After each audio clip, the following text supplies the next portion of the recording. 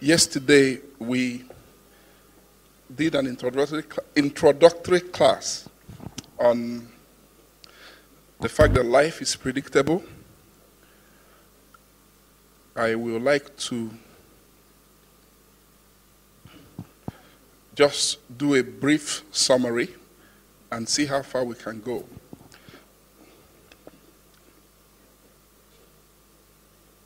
Now, the History Makers training is a full retreat. So what we get here is just to show us and to help us to understand what's all about and how this can impact our personal lives. It has 7 main objectives it wants to achieve in our lives. The first is to increase a person's level of personal discipline, and I'll talk about that a little bit. We've said a lot. If you're coming from the session, I believe most of us were there. How many of us were in the main session this morning? Yeah? Okay. You've heard a lot said, and I'm going to be speaking about that a lot, in the sense that both in these parts that I was in the class, okay, a lot was said about the mission of the church, the importance of values, the actual purpose of the church, the task of the church, or what we call the purposes of the church. And you notice that all those things we said rotate around an individual's ability to lead. Everything. Jesus said, follow me. We read that yesterday. Follow me and what? I'll make you. Jesus was the one that ordained the 12. He's the one that also said they were ready in 3 years. Now remember that how a person is able to reproduce himself depends on that person's level of preparation himself. Does that make sense? Okay, let me give you an example. You know, when we were in university, the teaching assistants took the easy courses, or what were easier, and the professors took the very difficult courses. And very often, those difficult courses looked easier, and the easy courses looked difficult. Do you get the point I'm making? You know, something that is complex, when a professor takes it, it looks simple. And then when somebody that is still kind of, researching, when they take it, sometimes, you're even more concerned about their grammar, the way they... But the prof is gone very far. He has a reputation already. He's a professor. He's known all over the world. So when he comes, it's very simple. He's trying to say things in a simple way. So everything we've said, he said, I will make you fishers of men. Follow me. So History Makers training is focused on developing the man himself. You becoming a leader that other people can follow. Becoming a leader that can reproduce yourself. Pastor David mentioned things, the church, for example. You can ask the question that if the church has won millions of souls in Nigeria, how come the nation did not reflect that quality of Christianity? Why didn't you feel the impact? And the answers are many, but a few of them are very punchy, and that's why we're going through this. Is that people do not become like what you say, they become like who you are. Okay? And any spiritual person will notice this over time. Your children are not becoming like your words, they're becoming like you. They'll practice your habits. They'll imitate you. They'll do like you. They'll dress like you, and so on and so forth. So the first objective is personal discipline. The next objective is of the History Makers training is that it teaches you how to live a very focused life. A life of focus. And the way to measure this is that if you say to yourself, if you look at yourself and look at your age today, maybe you're 30 here, maybe you're 35, maybe you're 37, maybe you're 40, and you say, and you bring 3 40-year-olds into this room, 3 people that are 40, and you look at them, their accomplishments won't be the same. And usually it's not because of IQ or EQ. It's not because of the schools they attended or did not attend. It will be how they have managed their life. Okay? And of course, the formative years, you're guided by a leader. And if that leader is failing, if your mother doesn't know how to manage time, of course, you're going to grow up not knowing how to manage time. You're going to always, when I was growing up, my mother was always looking for my certificates. Not just mine, all of us. So she was always looking for, she was very passionate, she's very devoted. People that know my mom, she's a great woman, but we were also looking for something. So I grew up always looking for something. So it's when I realized that, okay, that's not a life, okay? And then we had to start rearranging our lives in that area and also rearranging her own life in that area, okay?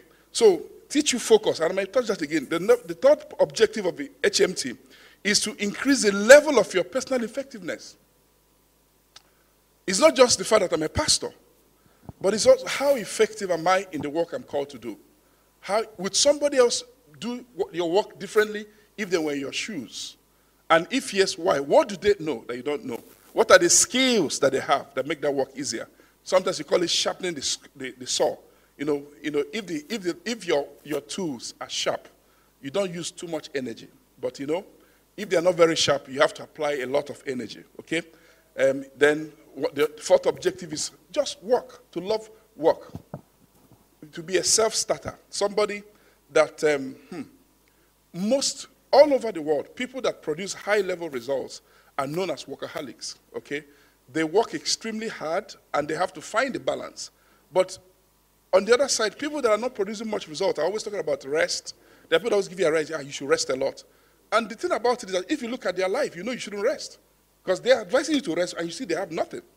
So, so you have to think about where you're getting the advice from. Somebody said rest. You look at him, he's 50, nothing. It's not that, it's not about materialism. It's that you're saying, you're advising me to rest. What has rest produced for you? So it's to love work. And this is important for us. It's the rigor of research. It's preparation. It's, somebody giving, whatever you do it well.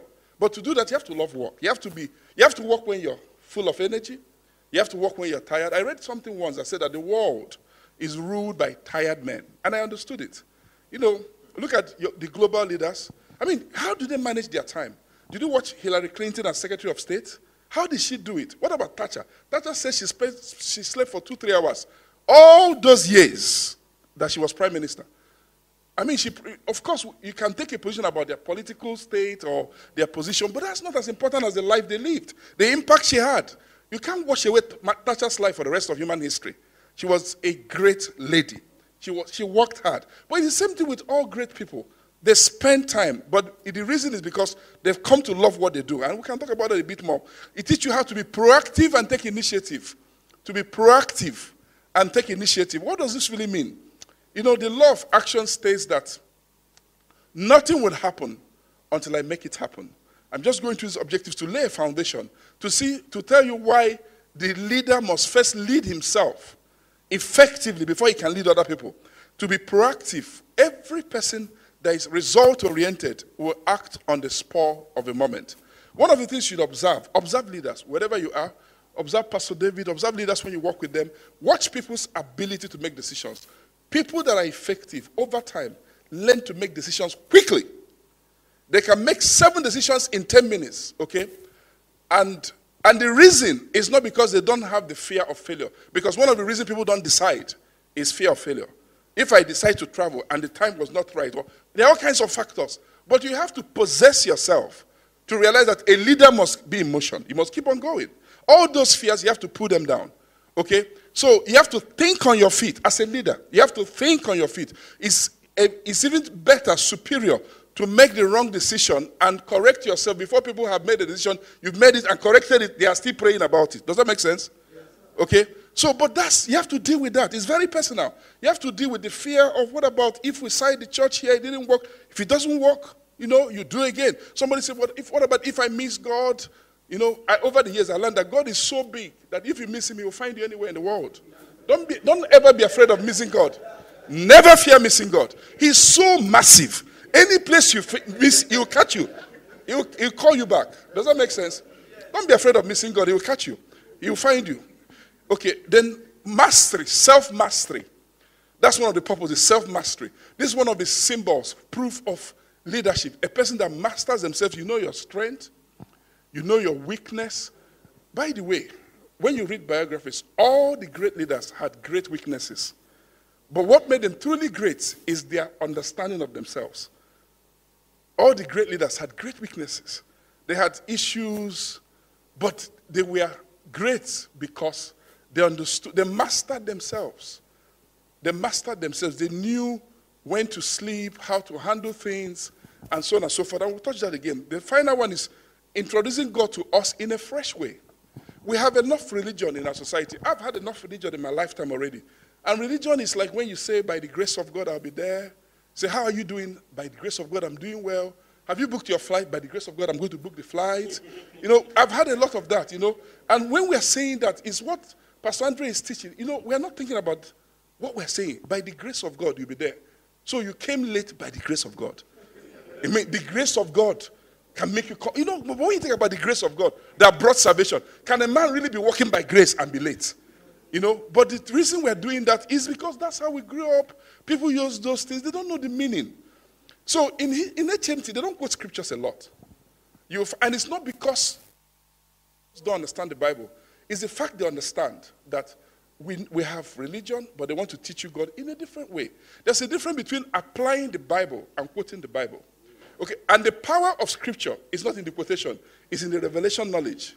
Does that make sense? You shall know the truth. And then that truth will what? Set you free. And like yesterday I said, that most of life, most of learning, maybe more than 70% of learning is in the action. You can know a lot. If you don't do a lot, you won't really know a lot. Okay, so if your learning is going to transform you, you're going to be action-oriented. And of course, Pastor David is very action-oriented. Okay? Sometimes people they want to understand something. Sometimes I'm like that. You want to grab something. You want to really understand it. But the truth is that if you want to know how to drive a car. When I was a teenager, the only teenagers that drove were the ones that had the courage to drive. All the ones that were respectful to their parents, they told them, until you turn 18, you won't drive. And they followed those rules. They didn't drive until they were 40. Because when you're 18, you're now old enough, they tell you about insurance, about accident, you just be backing off. But when you're 16, 15, you don't know about insurance, you bash people's car, you don't even know what they're talking about. Do you understand? You just drive. You scratch the car. Of course, most people later on in life, they won't tell you this story. They will tell you that nobody taught them how to drive, but they won't tell you how many cars they spoiled. So you also have to be wise. People tell you, nobody taught me. That's a dangerous person. Okay, how did you learn how to drive? You just entered the car, you drove. Of course, some people even kill their people. People kill people, but they won't tell you that. They'll say, I've been driving since I was 14. So there's a place to find the balance that you need to be taught, but you must still drive. You have to enter that car. If you don't drive, you won't drive. I know many adults that don't drive, and the reason is that they are old enough they know too much to drive now. They don't drive. They're 50, they're 40. Praise the Lord. Okay, let's move forward. So these are the objectives, and yesterday I touched on it. I touched on what you call the greatest secret of success. People that are successful, are they successful because they are successful? People that are successful, are they successful because they are successful? What does it mean to be a successful pastor? What about football? You love football? What about the great soccer players? Who won the last World Cup? Do you remember? And the one before? Germany, then who won before? Spain, right? Now, did you notice that if you follow football, that the year Spain won the World Cup, they were the most organized team. They were the team that plays in fact, in the Spanish team, nobody could reign like a star. They had great players, but it was a team. Now, 4 years later, it was Germany that had a team. So the people that win the World Cup is the nation that comes with a team will win the World Cup. The nation that comes with a Messi will not win the World Cup. A Messi cannot win a World Cup. The World Cup is too tedious for a star to win it. In fact, if you get to the finals and you had Messi, they'll just take one risk and they break your leg. It's a risk. The person will get a red card, but you go out. You all go together. But because they know it's not a team. Because the whole strategy is built on one man. And built on one man is not a good strategy. Because they can cut him off. But if it's a team, whoever you touch can go. Somebody will replace him. The team is still intact. Right? So the question I'm asking is that, what is the great secret of success? Whether in soccer, in life, in pastoring, what is the great secret? Well, what we learn and what Pastor Sunday taught us is this, very simple. That the greatest secret of success is that life is what? Predictable. That when you watch greatness, you can predict greatness by the daily routine of greatness. Okay? In every field of human endeavor, there are principles that come into play. And once those principles are understood and applied, that success is guaranteed. And this is important. Let me explain this again. There are many pastors in the room. Don't be mesmerized by success. I've been there. Okay? You see, the first time I went to Ukraine, I was caught off guard because I had never met a man like Pastor Sunday, because maybe I've never been that close. I've met many successful people, yes. But to work with him that closely, with humanity, his simplicity, his humility, and all that. So the first thing that will capture you is wow, what a great man. Okay? And many people never recover from that. I have people that come to Ukraine, they don't recover from that. They just sit there with Pastor Sunday and we tell him how great he is. I removed myself from the club years ago. I don't talk nonsense. That's nonsense. Does that make sense to you? Because the truth is that that's not what the leader wants. Those are the people that destroy a leader. Because the leader is a leader because of the price he has paid. Does that make sense? Think about it for a moment. Because of what he's doing. Pastor Sunday used to say that people will see him, he looks slim. He said, but when I remove my shirt, I see myself. I'm not that slim. So that's what it means by transparency. The leader knows a lot of things. Okay? But what makes him great? What made him a great pastor? It was not a wish. It was not a gift. It was a process, a prize, character development, daily routines that became habitual until he became like a moving locomotive that cannot be stopped. But it starts small things. Daily routine, I get up, my life is systematic, I go to work, I do my research, I read, I pray. It looks small. But if you do those small things over many years, it's not the same anymore. It's not the same. Let me give an example. Okay? Let's take an Obama and a Michelle. I'm not a fan of their philosophies about life, right? I don't believe in the things they believe. I don't understand them. But I'm amazed at how they look, at how they got to the White House. They didn't start practicing self-discipline at the White House. They are very disciplined people. When you see them, you can see. You can see that these people were destined for greatness, in quote. They paid the price. You know, the way they look, they went to school, good schools, they got married, the lifestyle. And it's those daily routines that makes a leader truly great. Those philosophies about themselves. Of course, a leader can make many choices throughout their life.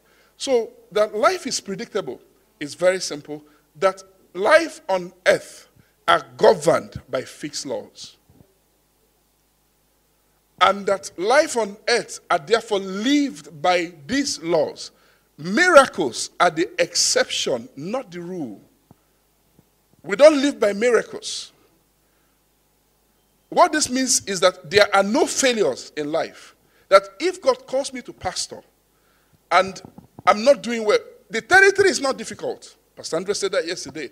Every great pastor will tell you the same. They will tell you that there's no problem with territories. The only problem with men. Because if you faint in the day of adversity, what? Your strength is small. But notice the statement. I said that last year and I say it again. No, in that statement, what was measured? But adversity is not measured. Because a man can grow in strength. Adversity does not grow in adversity. Does that make sense? It's like paying rent. If you come to a city, you pay rent, right? The rent doesn't change much. I've been paying almost the same rent for 4 or 5 years. Change a little bit. I've been living in the same house for 10 years. But a man can change much. A man can change much. About 1992, for example, we are trying to rent a place, the family. And the woman said we should bring 5-year rent. So when we discussed, my brother said, how can you commit to live in a place for 5 years? It doesn't mean that you don't plan to grow. I mean, 2 years is okay, 3 years, but 5 years means that you're condemning yourself to that environment. He said, no. He said, no, you can't do that. And it sounded to be prophetic. Because that rent will not be growing, but you can grow. If a man faints in the day of adversity, his strength. If you fail JAMB, it's not JAMB. JAMB doesn't change your question. I hope you know JAMB has a bank of questions. The professors don't make new questions. It's not that easy to create new questions. New questions, it's not that easy. You can adjust it, you can change 4 to 5, but you can't just sit down and be creating new questions. But you can become smarter than JAMB if you study. You can increase your skills. And that's how life is. life looks difficult when you're ignorant. When you don't know, it looks difficult. But the truth is that if you keep acquiring the skills by studying the laws, and you study laws by studying those that live those laws, it doesn't mean that you just go to a lab and you don't make up the laws, by the way. The way to go up a mountain is to follow the man that has gone up the mountain back and forth many times. If you follow him, you go up the mountain. Does that make sense? Yes, and you don't need to reinvent the wheels. You have to kill the ego. You have to fight yourself. It's a problem.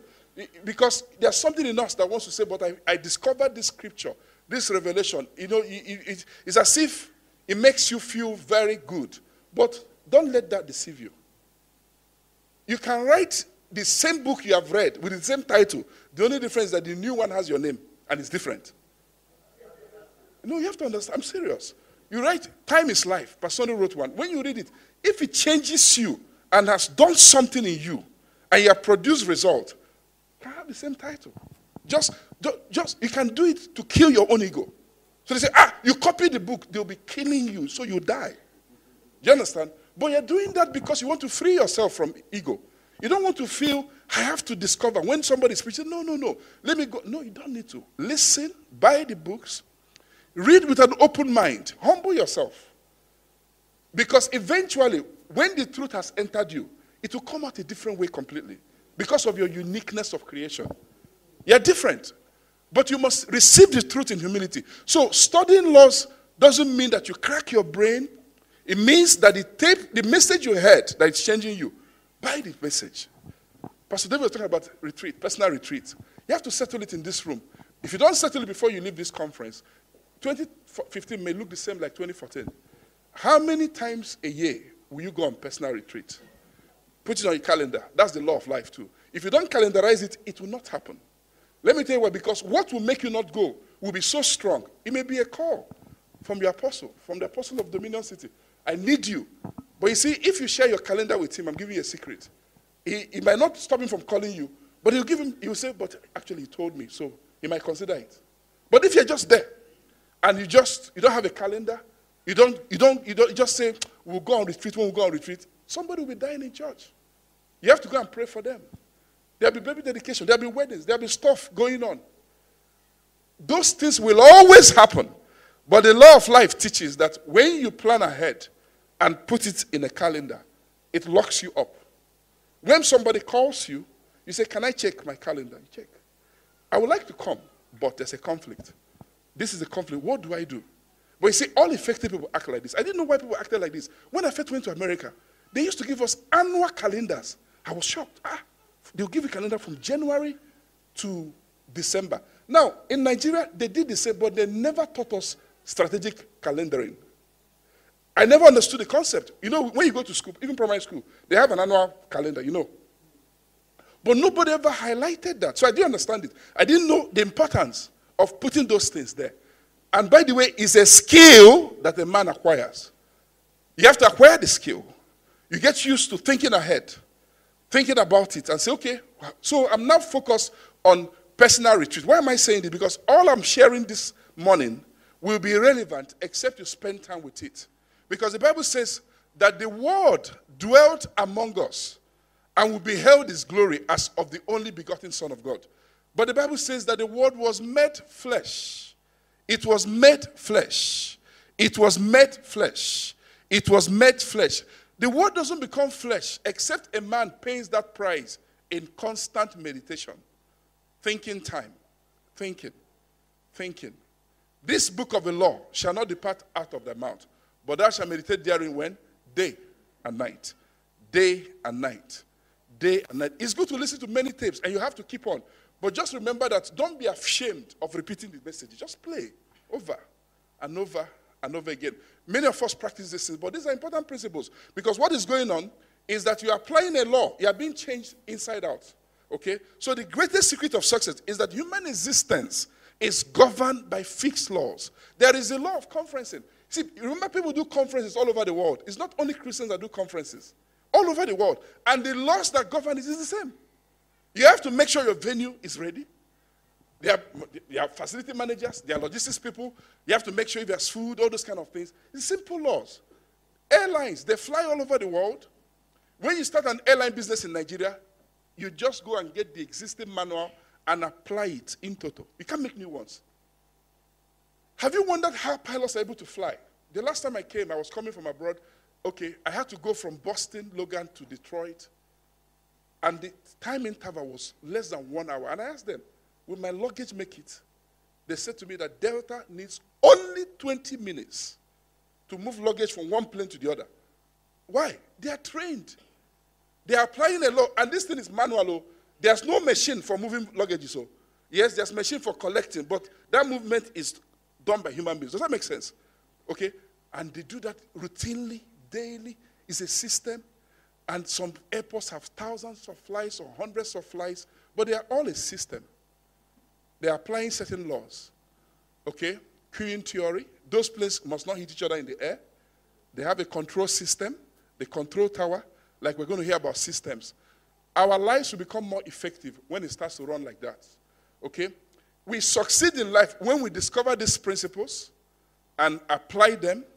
Let's take pastoring, because I'm going to go into time management very soon, which is very important, which is the main need for me.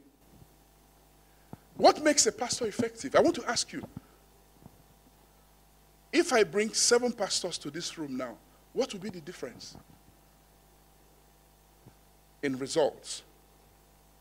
What will be the difference? Not doctrine, just results. Why is a pastor able to produce himself and plant churches and the other one struggle? Is it because the callings were different, a different Jesus? It's not a different Jesus. It's about knowledge and how much that knowledge has changed that person. When we were younger, we took lessons for common entrance. In fact, when we were in primary school, the people that used to come first, when I went to a mission school, usually the daughters and sons and teachers used to come first a lot. But when we went to secondary school, they stopped coming first. So we found out why. They were doing lessons at home. Repetition, lessons. But when they left their parents, all of us, everybody was playing soccer, playing everything, and they stopped doing the lesson, they stopped passing too. Why? Because if you study, you're going to pass. It's a law of life, right? If you study, you're going to pass. I said yesterday that people don't make a first class because they're intelligent. They may grasp the concept because they're intelligent, but if you're going to make a first class, thank you very much. It's because you are following the teacher, you're consistent, continuous assessment, and so on and so forth. So if you bring several pastors, what will be the big difference? There is the anointing, but that's out of our control. You pay the price, you pray. But there are many people, Jehovah's Witnesses, are they more anointed than Pentecostals? They're not. What about the Mormons? Do they have more spirit than us? I don't think so. But they're very organized, structure. They're extremely organized. There's a bank that was built in Lagos some years ago. Some of you use the GT Bank. And the people that founded it shared a testimony of how they built the bank. They said for the first 5 years, they worked so hard, like madmen. I met a man that mentored them, who said they came to him and said, we want to learn to train. He said that when he was done, they were almost training better than him. They imbibed a lot of things. What's there? Is the law of building. They apply the same laws to build institutions. The law of structure, thinking structures, thinking the future. They had a goal, they set it. Why is this important? Because I don't want us to think that because we are Christians, that if a Branson runs an airline and follows certain principles and not know the principle, that airline will fail. No, but the principal is committed to the principles. It's just that he will never make it to heaven for being a rich man. He has to know the principle to make it to heaven. But on this earth, that business will run by principles, not by prayer. Am I communicating? Yes. That's why he can start businesses. That's why all these people, Warren Buffett, Bill Gates, that we don't know so much about their persuasion, about their faith, but they run global organizations. They are working the laws of God. Those laws they are working is that they are systematic in their thinking, which will be a different subject. But they are working those laws. They are proving that life is predictable. They are proving that life is predictable. So let's go on from here. So, in other words, all I've said today is that from those objectives, you can see that a lot of the focus is on the man. If the primary calling of a church is to produce men, righteous men, the man that is the producer must be what? righteous. And they were saying that there is a gift of righteousness, the fruit of the Spirit, but that even that itself is developed by a man spending time. So what does this mean? What it means is that when Jesus launched his ministry, he first spent time to become. And then he recruited men and made them like him. And then when he transferred those three important things, remember what we learned this morning? What did he transfer to them? Three things. One, his life. Number two. Number three. When that was done, the Spirit was still hanging. But when the other two was completed and they were ready for the Spirit, he said, my work is finished. My work was done. So, what this implies, we learned yesterday, is that if you are called to a city to lead a church, the first thing is not to rent a building where you meet. That would be a mistake. It means that you're going to start owing money before you have money. The first thing is to be like Jesus, raise men. Raise men. But to raise men, you have to be raised. So at HMT, we focus on raising the man that can raise other men. The raising of this man. In other words, I'm saying that the men we admire and respect became who they are by hard work, by diligence, by following the process, by following the laws of life. And some of those things they did is what we're taking here. Okay, so today, I want to focus on the time management system of Benjamin Franklin, just to teach us that in everything I've said so far, that a person's ability to manage their life is the key to them reaching the end result. To manage your life. But managing your life is what? Is really managing your time. Because remember that time is life. We've already established that, and we can reestablish that again. Time is life simply because to create life on earth, God had to step out of eternity and create time so that he could create man in time. And because he created time on earth to create life, time is life. And time is only a pause in eternity. Just a segment. It has a beginning, has an end. And that time will come and roll away, and eternity will continue. Eternity is a dimension of God. It's not like a time dimension. Just God lives in eternity. But he stepped out of that. So managing time is managing your life. And what you make out of your life is what you made out of your time. So to make something from life, I must make something from time. But time, we learn, is not measured in years. It's not like saying that in 2015, when you say that, if you don't break it down, not much will happen. When you say in 2015, I will, the year will just be passing by. Today is what? 20 what? 28. 28. That's 4 weeks already in the new year. So to manage time is to manage seconds, not hours, not days. Okay? So that's why Moses said, teach us what? Teach us what? That we may what? Teach us to number our days. Teach us to number our days. What does it mean to number your days? It means to give account of every day. Teach us. So if I say to you, what did you do yesterday? You have to be able to say that. If you can't say that, it's gone.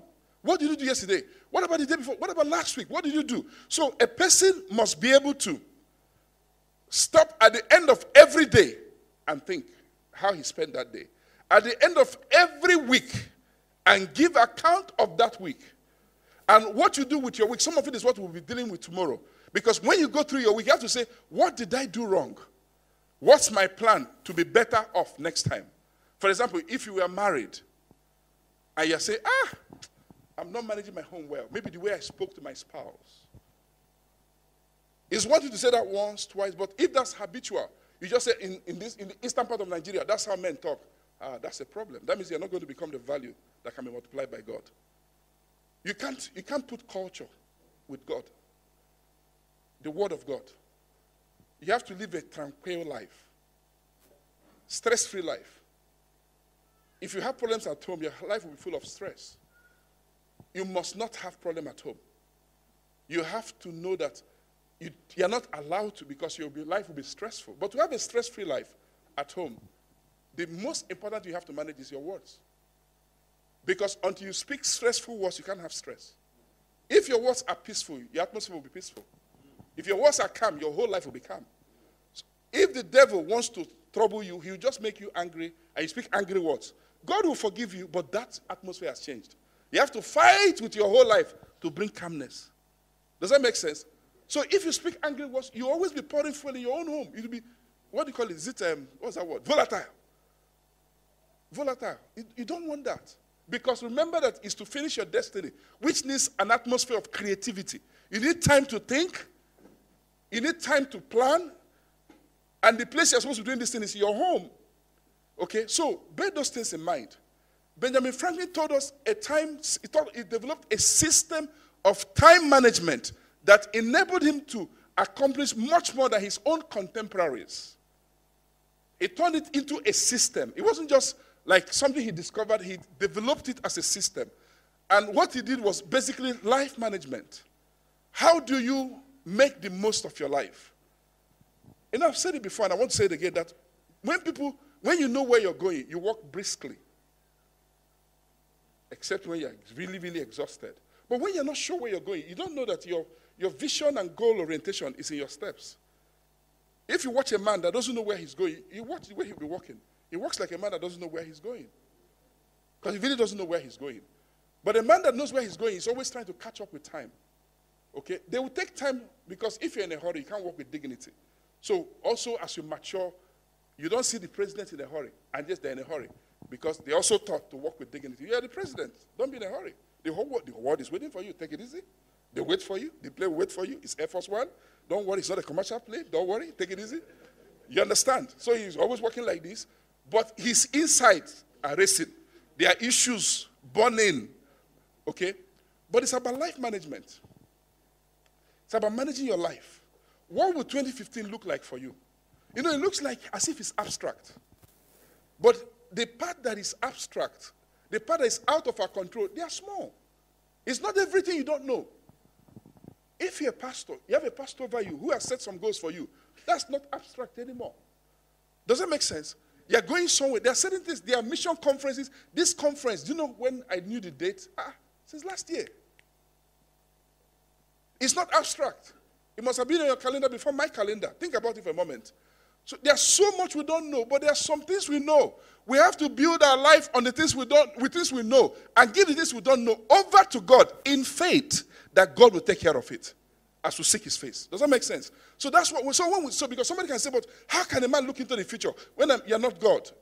I know that, but don't forget that the basis of this training is that we are created in the image of God. We have God qualities in us, even if it's small g, and that should be settled. A dominion mandate, a dominion assignment, right? We are co-creators with God. We are trying to manage our life in partnership with God, not leave it to not fatalism, thinking anything can happen. I don't know what's going to happen. This election, we don't know who will win. How much time? 15, fine.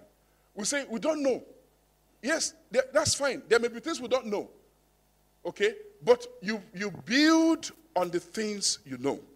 So the first thing Benjamin Franklin did was that he developed a time management system that was built on first taking time to look at the end of your life and working backwards.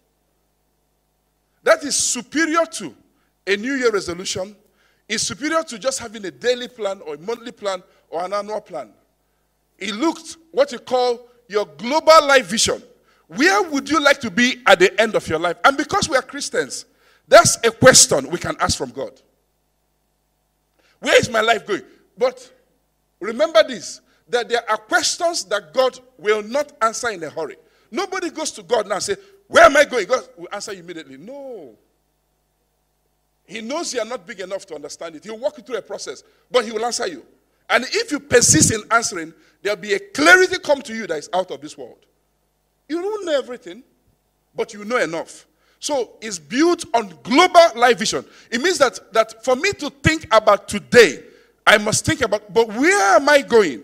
But Benjamin Franklin then said something else. He did something else. He says that I may not know exactly where I'm going. I may not know what God has called me to do. But that if I can discover my values, the things that are most important to me, it will help me define who I am. Okay? It will help me define who I am. And let me explain this because this is scriptural. You see, if you are called into the pastoral ministry, one of the ways to understand your calling is to understand the pastors whose lives affect you the most. Okay, because there is something in you crying out for the thing in them. Okay? So, and what he's saying, you're defining your values. Oh, I like this. Why do you like him? He's a church planter. Oh, why do you like him? He's very humble. Why do you like him? I like the way he communicates the word. Why do you like him? I like the way he carries himself. You're defining the things that are important to you. And those things are called your values. Of course, the superior value is the value of Christ. So, the Benjamin Franklin model is built on the concept of global life vision, which is based on a person's value system. On the ground is that your life is built on those things that are most important to you, taking a long-term view. And that will make a world of difference. Because the moment a person can see, the way you walk will be different. The moment you can see, everything will be different. Because sight would add discipline to you. And by the way, discipline is not, nobody has discipline or nobody is disciplined. What is discipline is a practice of a habit. You see, if I wake up every day by 6, because I go to work by 8, okay, they will say he's disciplined. If I start waking up by 7:30, I'll be late. So it's a habit. But what psychology has shown us is that because we are creatures of habit, that to change your disciplines, you don't need to struggle with that. Just change your habits. Okay? Because you see, when you go to a restaurant, you sit in the same place. Because it's human nature. You like to sit there all the time. But sit in a different place. Do things differently. Okay? So, when you say discipline, what it really means is to form new habits. To look to where you're going and say, what do I need to do now that will get me there? Okay? So, it has global life values. And then, on those values, you now build your life purpose. What it means is that because those values determine to me what's important to me, I can use it to determine how far, what God is calling me to do. If you were a pastor, you can say, in the next 50 years, where will I be? In the next 40 years. Some of it you may not understand, but by looking that far, by asking questions, you're clarifying your future. And it makes a world of difference.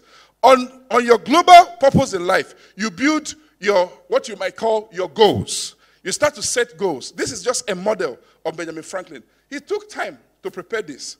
Because what he did was, this one made him to be ahead of his time. Because by thinking in this way, first of all, what I'm sharing is rigorous. Because one of the things that most people find the most difficult is to sit down and think. It's harder than praying sometimes. The reason is that because you can pray without thinking, but you can't think without thinking. Okay? So, I want you to understand. For me, it's hard work. It will wear you out sometimes. You know, to sit down and start thinking through the year. I say, God, I've invited you to this room. You see, it's easier for me to say, Lord, I commit 2015 to your hands. I thank you, Father, in Jesus' mighty name. And I can pray. Okay, but if I say to God, I have called you, I know you are in this room. I want to plan the year. Help me. What are my milestones this year? You're alone. It's tired. It's tedious. You want to get up. You put on the TV, put it off. Okay, if you went to a hotel, you're the only one in the room. After a while, look, I've heard. I believe that God has spoken. Let's go. But you have to sit there and think. And if you're an apostolic leader, you might need to go with a team. I think best with people. Because sometimes you feel so much and you don't know how to articulate it. But when people start talking to you, it can come out. Okay? It can come out of you. So, you sit down and you set those goals. What is the whole essence of this process? The Benjamin Franklin time management system wants to take you to bring you from your long-term plan to mid-term to your annual plan, to your monthly plan, to your daily plan, where the things you do every day, there is such a clarity that you can identify your assignments. Let me explain that because of time, since my time is limited. You see, I spoke about focus. Many people's lives are reactionary.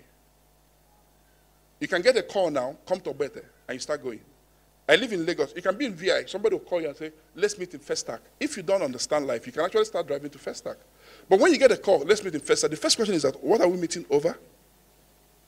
Can we discuss on the phone? No, it's something that needs face-to-face meeting. Then remember that if you go to Lekki, from Lekki to Festac, your meeting may last 1 hour, but the trip may last 7 hours. So the actual time is 8 hours. Did you think about that? Does that make sense? So you can't drive for 6 hours for a 1 hour meeting, except that 1 hour meeting is truly important. But what makes it important? It's how it fits into God's plan for your life and the assignment. But what is the assignment? The real assignment is that, are you spending enough time to become those values that you want to pass on to other people? Sermons, thank you very much. Sermons are a product of a person's life. Sermons are a product. It's important to preach. There are many doctrines and things to teach. But the most important thing is your life. It's who you are becoming and who you've become. If a person spends the time to become, the forcefulness of the message will be stronger. And becoming has many components. It means your manner of life, your manner of speech, how much you're controlled, your ability to think far, to act in the moment, to be in charge. The way to define values is say, if everybody lived like me, what would the world look like? When you're leading people, which is what he was trying to do, because for us as Christians, ultimately, since we understand our assignment, is to produce men that can be in every facet of society. When you're leading people, it means that the hardest work you're going to do is working on yourself. So the whole essence of time management is to create enough time that you're actually doing that work on yourself. You're spending that time to become those things, to assimilate those values, to become the example other people can follow. And it's not achieved in a hurry. For Benjamin Franklin, I'll teach on this tomorrow. Because there are 52 weeks, he took one aspect of life, did it for 13 weeks, and repeated it 4 times a year. 4 times 13 is 50. So it means that in a year, he might just be working on one thing, just humility, or temperance, or self-control. The challenge we have is that we live in a very fast-paced generation, and prayers not answered now, we think they're not answered. But I expect that my own child will be an extension of my life on earth. It makes a world of difference. It changes the way I think. Think about that. What are your values? What is your legacy? For Jesus Christ, all he left were those 11 men. Forget about Judas for a moment. 11 men. No buildings, no structures. He left them, but he left them as a system. He invested his life in them with a lot of wisdom. He spent time in prayer. He saw the end, that he was called the Savior of the whole world. I thought if you're called to change the world, you have a crusade all over the world. That's what I would do logically. If I'm going to change the world, I travel the world and I change the world. But Jesus did not live the Palestine of his day. He invested himself in those men. That's what we mean by time management system. He understood his time. Jesus was in a hurry many times. He went through, there were cities he went. They wanted him to preach. And he said, I have to go to other places because I have to invest that time. So what are you going to do with your time? How are you going to organize your time? I will close with this. I went to the bookstores, okay? And they said they don't have, but I know they have this in the bookstore, Dominion City bookstores in Lagos, right? Because we'll be talking about some of this. For a class like this, you have to get materials. So Pastor David, they don't have it in the bookstore here. So they said they'll get it. You need to get this and then take what I've shared, go back home and begin to investigate it. Say to yourself, where am I now? What's the gap in my life? What areas do I struggle? What do I do about that? And you use your time wisely. And that wise investment of time is when you are building into yourself those important values and you're transforming. People will not know the difference. But when that is mixed with God, the rest will be history. It will be phenomenal results that will outlive you. Thank you.